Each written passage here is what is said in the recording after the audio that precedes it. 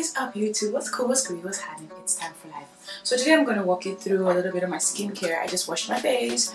My skin is looking really ashy because I've been putting some antibiotics on there because I've just been breaking out and stuff like that. So what I start with is my somewhat primer. It's from The Ordinary and it's hyaluronic acid and B5. So hyaluronic acid is great for moisture retention. So sometimes your skin is really dry. It's going to put a good amount because my skin is really dry. It's got a nice droplet, so I love that. And it's very like gloopy. Hyaluronic acid is great just to keep moisture in your skin. You can see my skin just drinking that up and it makes it very plump. Now I've used a lot of skincare products over the years, over the decades, whatever, high-end, just drugstore, all kinds of brands. But sometimes they'll tell you to buy a combination, right? Buy this whole set, like with Clinique or Dermalogica. I always say Dermalogica because I have a friend who's Latin American and she says it that way and I think it sounds amazing.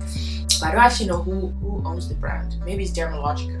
I don't know. But yeah, so all these type of places, they want you to buy the set. You buy the primer and the toner and there's one other thing. Anyway, there's so many steps.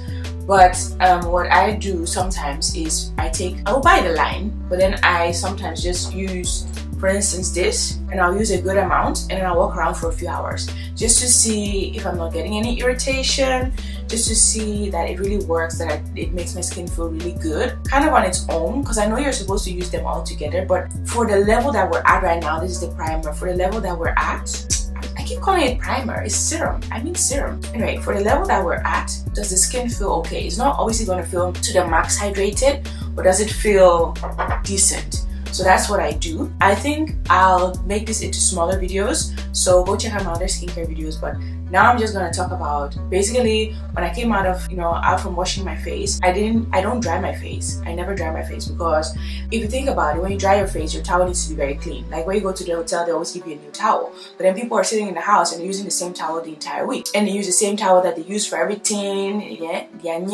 Yeah, what. And they are using it also for their face. That's not good. That's no good because that's also a problem. These people, they ensure that there's a lot of pollution in the air, and so when you go out there, all that goes on your face. So never sleep without washing your face, because I did that once and this is what I look like. Yeah, that was not great. So always make sure your face is clean, whether you're in the house, whether you went outside. There's a whole lot of pollution and stuff that goes on our face. In any case, what was I saying? So I never dry my face, so I just let it air dry kind of thing, and it does pretty quickly. Within about a minute, your face is completely dry. I make sure that I use one product to see if it works, if it causes any irritation, because sometimes people have a skincare routine and it's like 20 products, and I'm like, how do you know which one works well? You might have added something, you have 19 skincare products that you use every single morning, every single night, and you add the 20th and you're like, oh, but now my skin looks that much better. Maybe it's not because of that 20th product. Maybe it's because you've been using the products for a while. Maybe it's because you're not stressed. Maybe it's because you're sleeping better. Maybe it's because you're drinking more. Maybe it's because you're drinking better things.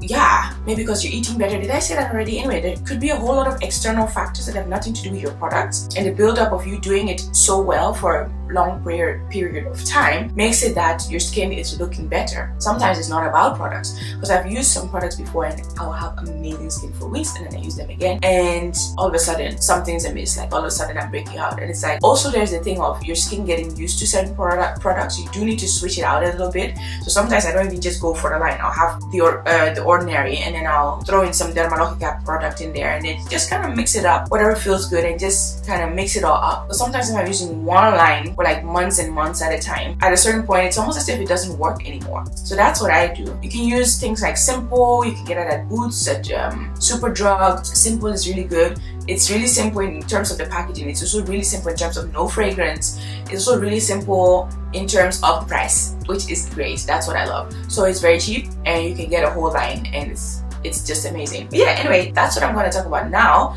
In my next video, I'm going to try the Dermalogica product and tell you more about that. So stay tuned because I'm going to be doing a lot of skincare because I'm on a journey. I'm trying to get my skin to where I don't need to put antibiotics on there to make it look normal. I mean, I'm past my teen years, like I've talked, okay, I was lied to, but I thought I wouldn't have any problems with pimples or anything, cystic acne and all that at this age, but here I am.